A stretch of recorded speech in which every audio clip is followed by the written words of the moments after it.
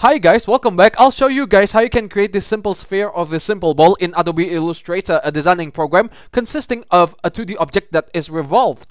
Let's create one. Hold the left click button, head over to ellipse tool, hold the shift key, drag the cursor just like this to create a perfect circle. Let's convert this circle into a semicircle that will be revolved to form a sphere. Hold the left click button, head over to rectangle tool, start from here. Select them all, go to shape builder, hold the alt key, remove this, and then let's make several copies. Control C, Control V, Control C, Control V. I'll be showing you 3 different spheres that you can create with the semicircles. So let's start from this.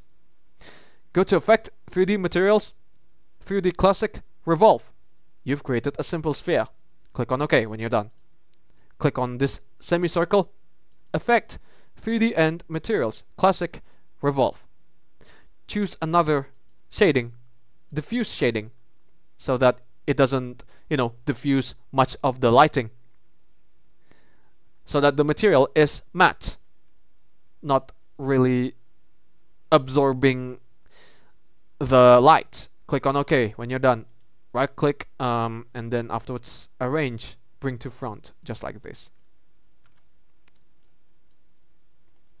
For the last one, Effect, 3D Materials, Classic, Revolve. Change the surface to wireframe. Alright, good now, wireframe. Yeah, there are some lines that, construct the sphere just like this. You want to remove the fill. Hold on, wait a minute.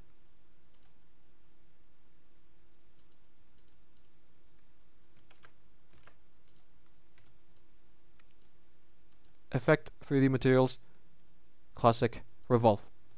And then make the surface wireframe just like this. You're done now. Whoops. Well, pretty much you're done creating these spheres. Although there was an error. Let's leave it like this. There are 3 spheres that you can create from the semicircles that, we've made earlier. That's how you can create simple spheres in Adobe Illustrator. Thank you for watching, guys. Give it a like, comment, and be sure to subscribe to the channel. For me, it's good day. Ciao.